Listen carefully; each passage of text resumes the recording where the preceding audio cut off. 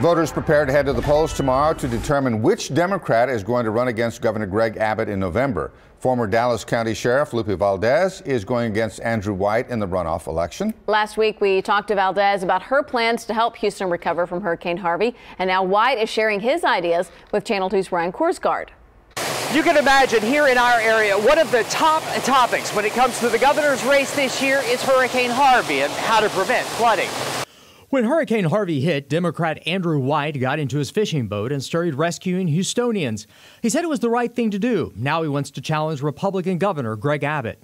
No more bathroom bills, no more show me your papers laws. We need a governor who'll be focused on education, health care, criminal justice, highways, the things that matter.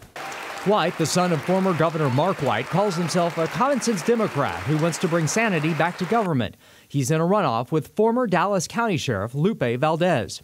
Our governor has done nothing. The city has stepped up, the county stepped up, and even the federal government stepped up, right? FEMA finally came in with the money. But our governor's plan is let's wait until 2019. He doesn't want to tap the rainy day fund because he wants to save it for the next storm. Well, I think it's very, very close. Texas Southern University political science professor Jay Ayers says that Tuesday's race will be tight. He says Abbott will be a tough opponent this fall. But first, a Democrat has to take a majority in the runoff. He says Valdez has more name recognition. The race has tightened up considerably. He also has kind of a bit of an advantage in the sense that some of the congressional races are around the state. There's about 9 or 10 congressional Democratic primaries that are going to have runoffs.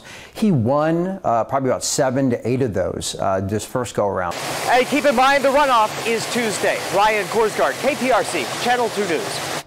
At click2houston.com, we have an article detailing what you need to know for primary election day. It includes how to find your polling place and frequently asked questions. You can find the link right on our homepage.